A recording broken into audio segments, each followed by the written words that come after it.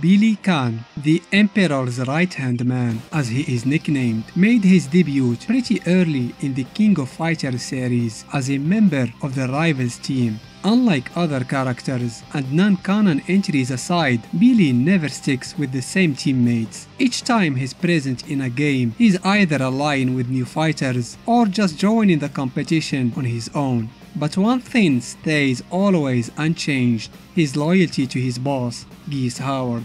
The first time we saw Billy, he was the sub-boss of the original Fatal Fury, and since then he became a recurring character in both series. Yet despite that, Billy remains a relatively mysterious character who many don't know that much about, and that is exactly what we are going to rectify in this video. As always, if you like this content, don't forget to subscribe and click the bell icon so you can be notified with every new video posted.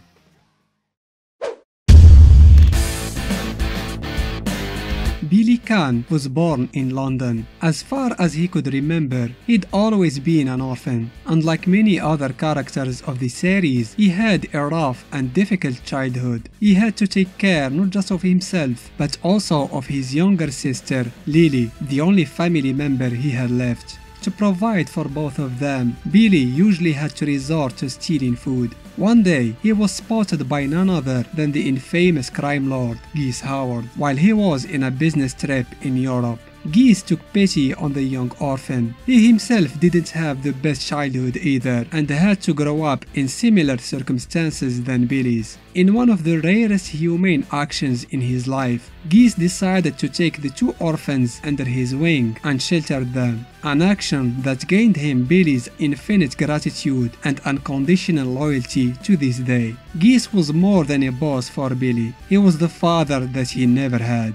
After seeing his incredible skills in fighting with a bow staff, Geese made Billy his personal bodyguard, and in no time he became to be known as the Emperor's right-hand man. Billy assisted his boss in his conquest of Southtown, carrying out his orders and following him like his shadow. When Geese started organizing the King of Fighters tournaments for the sake of finding and recruiting strong fighters, Billy was tasked to enter the competitions and defeat anybody who made it to the finals. For years, he remained the undefeated champion of Geese Howard until the 1999 edition of the tourney that saw the participation of unusual fighters.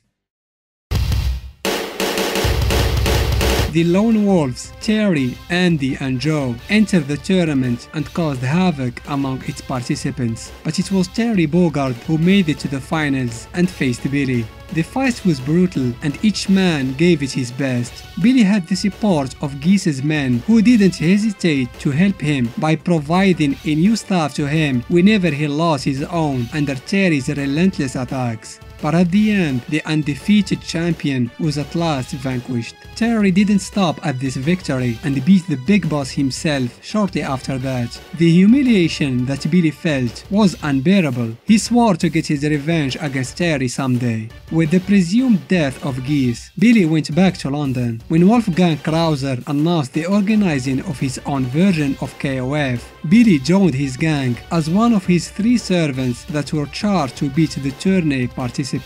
Despite the appearances, the truth was, Billy was actually carrying out a mission from Geese. Krauser had always been in a competition against his half-brother over the rule of the criminal world. When he heard that Geese was defeated, Krauser used this chance to defame him even more. He recruited a man that looked like his brother and sent him to participate to the competition. Geese learned about that and ordered Billy to find and eliminate this imposter, and that's exactly what Billy did. He found the fake Geese during the competition and beat him to a pulp before returning to his real boss. He found his next mission waiting for him upon his arrival. Geese learned that the 3 ancient scrolls had the power to grant its owner immortality. He already possessed one of them and knew that his old master, Tang Furu, had one as well. He sent Billy to take it from him, which he did. How he managed to do that remains unknown though. Geese lured the possessor of the third scroll out of their hideout by spreading the info that the scrolls of immortality were in South Town. After learning that the Jin brothers were the owners of the last precious artifact, he sent Billy to secretly steal it from them, while everybody else were fighting each other in search of the said scrolls.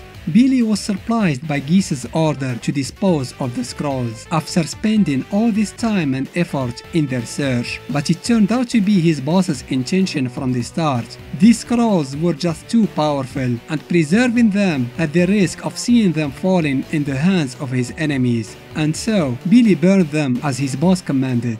Shortly after, he was given the last order from Geese. Billy was to participate to the latest KOF tournament in order to get revenge against Terry and his friends. He fought well for a while, but just like in the past tourney, he lost again against Terry. The competition ended with the death of Geese, but Billy's story was not over yet. Not too long after these events, a new criminal called White rose to take Geese's place as the Emperor of South Town. Billy was the first victim of his mind control technique, unwillingly becoming his bodyguard and lackey. Ironically, he was saved by none other than the Hungry Wolf, who defeated White with the help of his new friend Alfred. And since then, Billy totally disappeared and no one knew what became of him.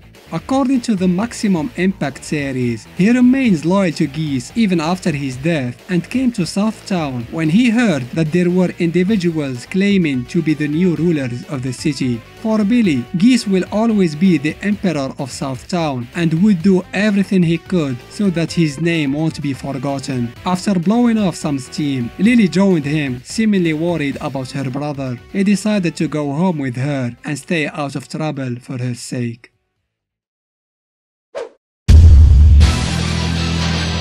After hearing that Terry took part to the 94 edition of KOF, Geese charged Billy to form a team and enter the following tournament, KOF 95. His mission was to punish the Bogard brothers during the tourney for defeating him in the past. Billy allied with the ninja Eiji Kisaragi, who also had a personal score to settle with Ryo Sakazaki. The third member of the team was not easy to convince, however. Iori Yagami was a stubborn man and was not intimidated by Geese or his followers, but he did have his own rival who was also participating to the tournament. At the end, he agreed to join Billy and Eiji, but only on the condition of being the leader of the team. Unfortunately for Billy, things did not go as planned. Not only he failed in getting his revenge against Terry, he was severely beaten with Eiji by their own teammate Iori. When Rugal used his Orochi powers at the end of KOF 95, it triggered the Riot of the Blood within the red-headed fighter for a brief moment, but it was enough time to almost kill his two partners. And to make matters worse, Iori didn't see the need to explain his actions or even to apologize, resulting in him adding two new people to his long list of enemies. The next year, Geese decided to take matters into his own hands. He entered KOF 96 with his half-brother Krauser and the former boss of South Town, Mr. Big. Although he didn't forget his personal vendetta against Terry, his main objective was to learn more about this mysterious Orochi power. Gee's schemes had nearly come to naught at the end of the tournament, as he was almost assassinated by one of Mr. Big's snipers, if it wasn't for Billy, who intercepted the bullet with his staff. Then boss and bodyguard decided to go hit the sauna after that mundane day of their life. Still intrigued about the Orochi power, Geese sent Billy to participate to KOF 97 in a team composed of the private detective Blue Mary and the former Yakuza Yamazaki. Geese wanted Billy to closely watch Iori, as he saw how he went berserk and killed his teammates at the end of 96. He also had a hunch that there was a correlation between Yamazaki and Orochi, and as it turned out, he was right all along. Billy confirmed his suspicions during his report at the end of the tournament, before they were interrupted by Yamazaki, who stormed the office demanding to be paid as agreed. 6 years later, Billy had to team up with Yamazaki for the 2003 edition of KOF. His mission was to keep a close eye on Gato, the third member of his team. But as soon as the tourney ended, Yamazaki attacked Billy, showing that there was still bad blood between the two. When KOF 13 was announced, Billy decided to participate as a single entry with his own free will. He still didn't forget the humiliation of his defeat against Terry. He challenged the Hungry Wolf during the competition, but no one knows for sure how the fight ended. A short time before KOF 14 was announced, Geese hired a new butler named Hein, who, despite his calm and polite demeanor, Billy was wary of and didn't fully trust him. Both men joined their boss and entered the tournament as Team Southtown. Unlike the majority of the participants, Geese wasn't surprised by the apparition of Verse at the end of the tournament. In fact, he was anticipating its appearance as he explained to Billy, and that it was all written in the secret scrolls. Their conversation was abruptly interrupted by an attack from Mr. Big's gang in an attempt to assassinate the crime lord again. Geese was safely escorted to his tower, while Billy and Hein stopped to take care of the mobs.